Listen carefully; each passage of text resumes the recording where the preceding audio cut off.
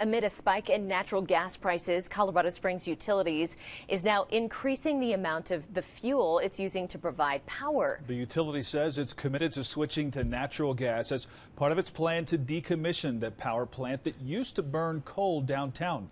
KRDO News Channel 13 Scott Harrison joins us from along I-25 across from the Drake Power Plant, where you might have noticed some of the changes already in place. Scott.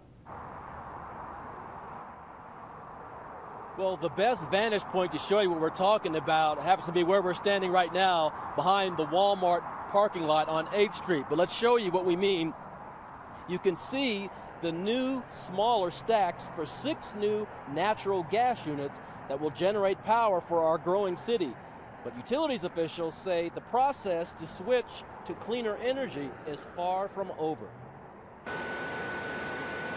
After Colorado Springs Utilities ended coal burning for power last year, it operated 2 natural gas units to produce electricity.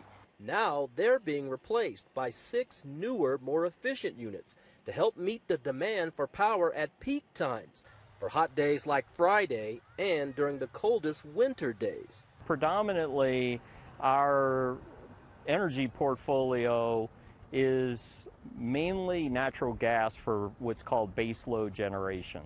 And then obviously it's augmented by hydroelectric power, wind, solar.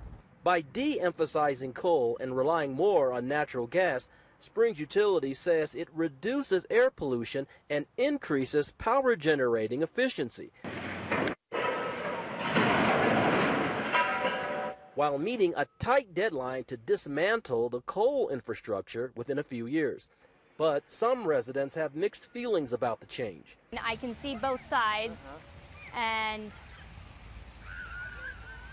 I guess I don't really have the option to just stop doing it one way and completely switch to the cleaner option. People on low income can't really afford it. The natural gas, you mean, or, yeah. or other things? Yeah, with me, if I lived on my own, it would be hard. Springs Utilities also can buy power generated from other locations, something that's much easier to do than it used to be. And those new natural gas units will gradually go online starting later this summer through next winter. We are live in Colorado Springs. Scott Harrison, KRDO News Channel 13.